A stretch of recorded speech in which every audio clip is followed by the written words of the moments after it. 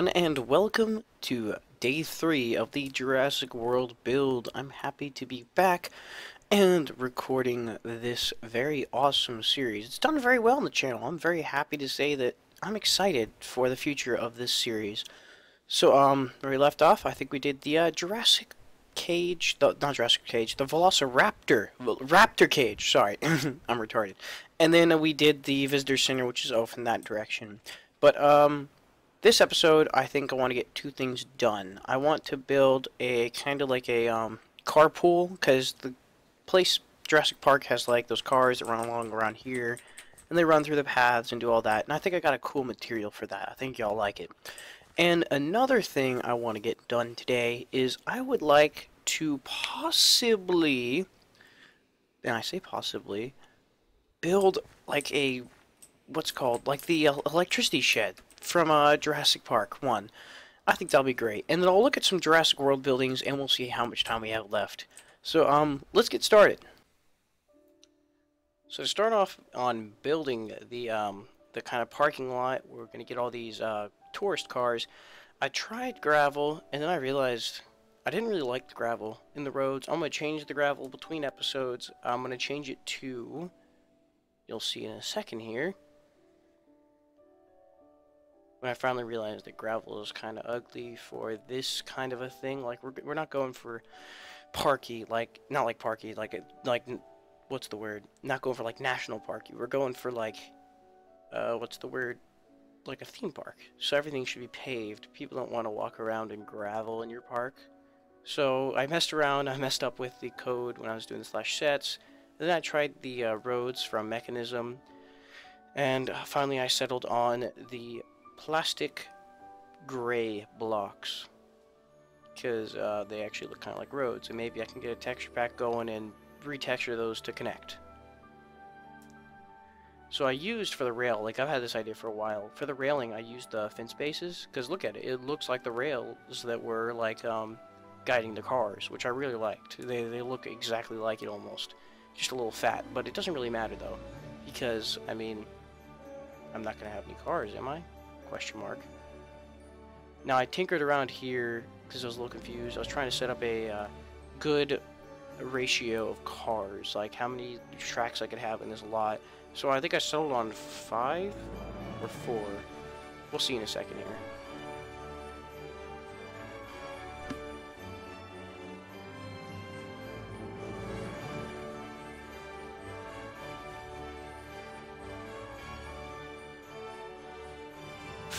I do apologize, it's 4. Then since the textures don't connect on the corners, I actually just put down some slabs, some stone slabs.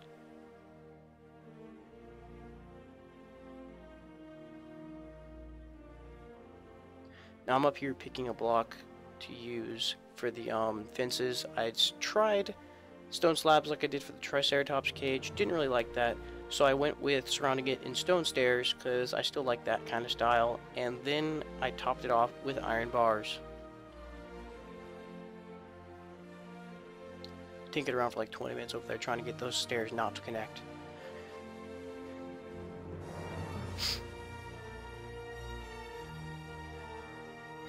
Now we are finishing off into the road.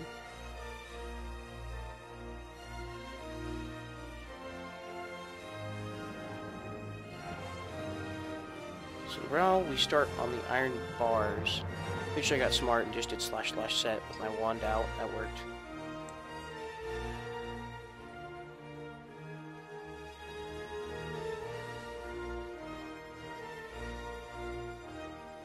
See, now I'm smart. It worked this time. It didn't work last time I tried this, because I tried it on the Triceratops cage, if you remember, and it kept on leaving holes. But this time it worked. Not complaining. And then I did up the front gate with wood, because I thought that looked a lot better, like it was the style of kind of like Jurassic Park. And I don't quite remember, did I use spruce? Oh, I thought I clicked jungle. It was late at night, I was being dumb. That's supposed to be jungle wood, but whatever. And I covered up the iron bars kind of with rose bushes and little bushes I made out of logs and leaves.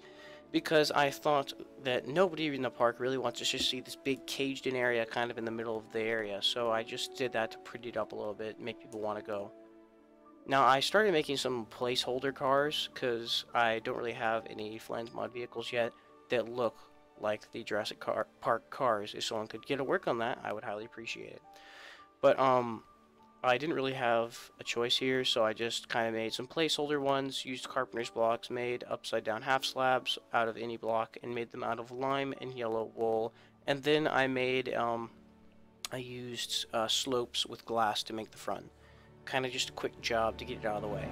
Now, I wasn't smart. I forgot the hammer can like move slabs, so I was like trying to figure out how to do this. I kept on going down into the ground. Then I realized, wait a minute, I can just hit these with my hammer and they'll be good.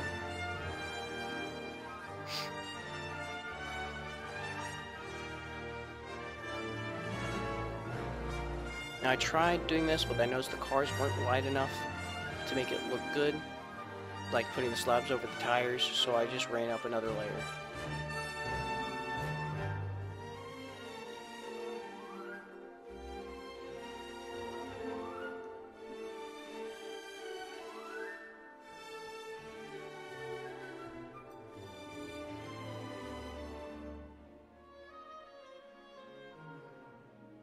I tried continuing up the slabs, and, you know, it took me a little bit, and I just did glass. I was like, glass.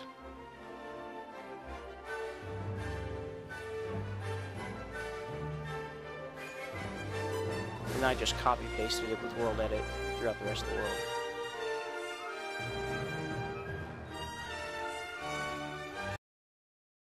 Alright, now that that's out of the way, kinda, I'm gonna get some Flans mod, or I'm gonna find someone who can texture me a Flans mod car to make the tour cars.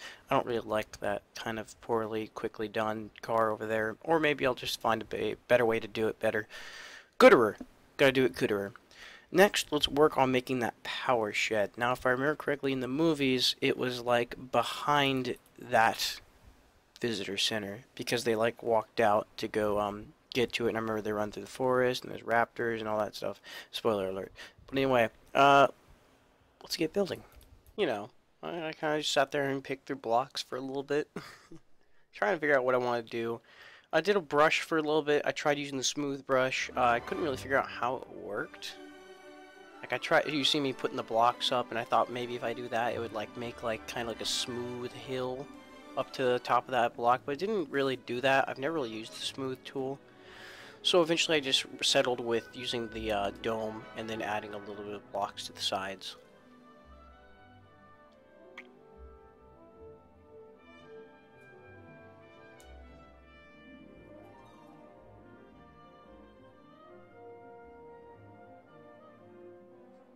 I do apologize. I was expecting this build to be a lot bigger than it was, so I backed the camera out quite a ways. But I do fix it in a few seconds.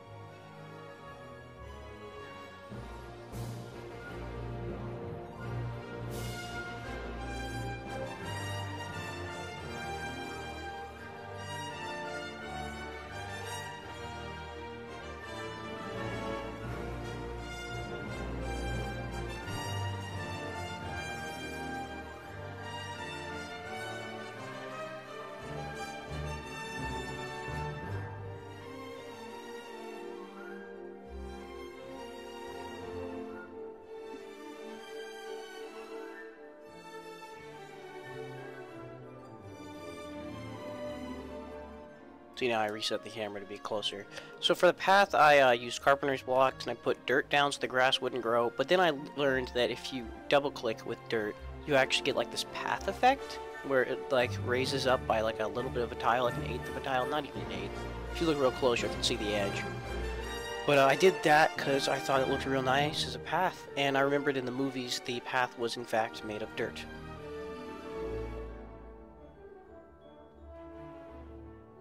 Now I built that log there, in case you're wondering, because if you ever saw Jurassic Park 1, you would know when she ran through the forest, she jumps over a log in the middle, about in the middle of her path. And it's just laying over the path because the hurricane knocked over all the trees, so there's a log there and she jumps over it.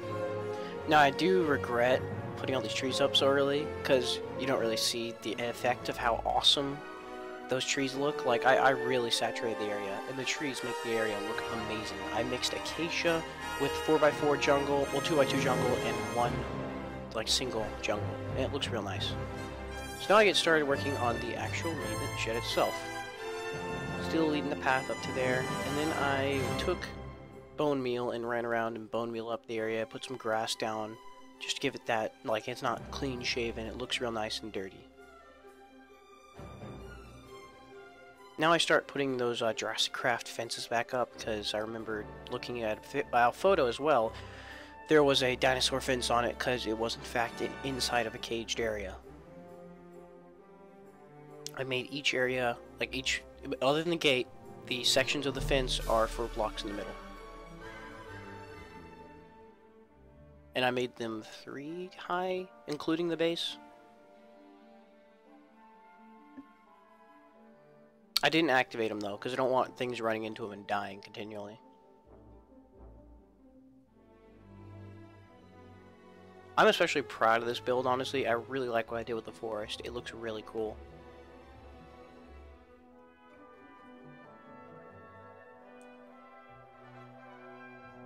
So there, I'm putting up the fences. Now, the weird thing is, if I didn't explain this before, the fences themselves, you don't actually get a block for them.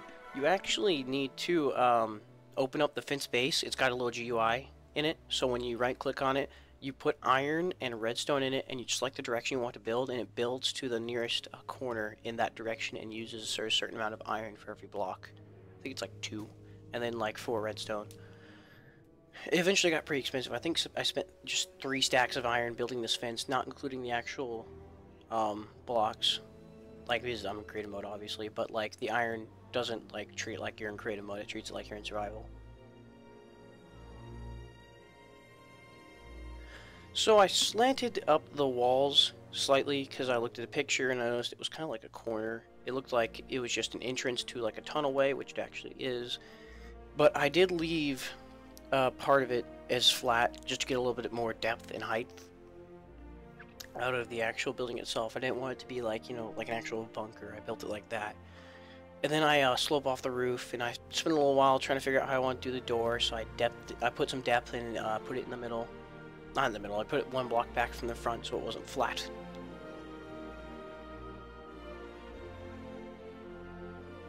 Now I experimented a little bit in the front, because in the photo I was looking at, there's like these black holes with like exhaust areas where like air could get in, so it's not airtight.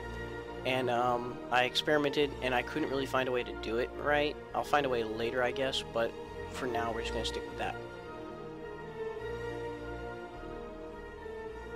So I, on the back side, I did make it go down slightly at a slant, because in the movie, the shed isn't really like a building, it's just a shed with stairs that go down to the ground, and in the ground there's a tunnel system with power and water and electricity running through everything. So I spent about 10 minutes just figuring out how I was going to do that. Now I do plan on doing the interior of this build off camera and then showing it to you later, because it's going to be a pain to record that, because since I'm working in such an enclosed space, this camera, this like auto camera, clips on objects, and when it clips, it just continually kicks back to the latest tick mark and then runs into the object again until you go and reset the camera. So I'm just going to build it off camera, all the interior stuff, and then show you what I did. Unless the building's like massive, like the visitor center, then I'll show you my build.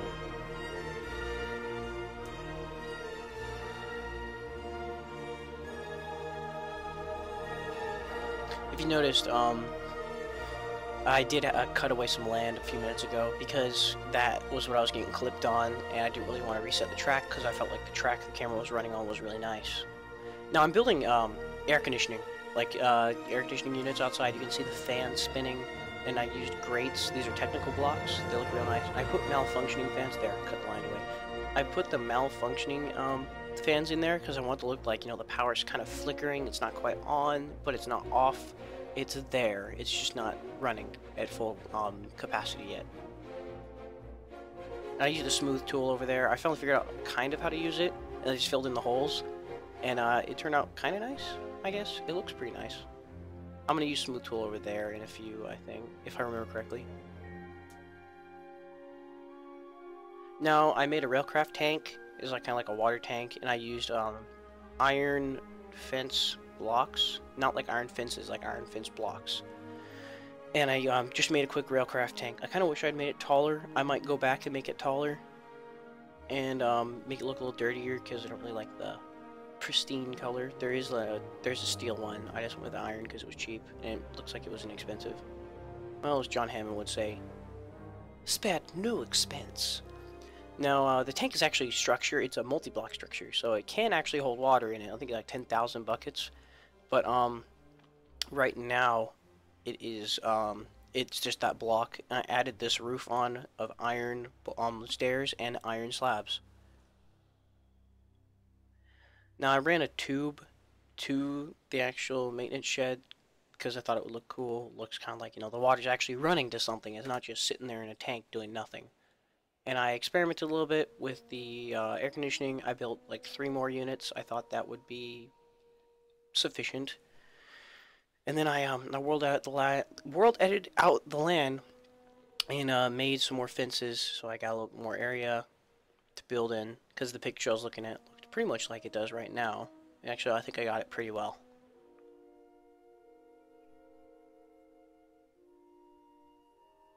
And there we have it. There is our maintenance shed.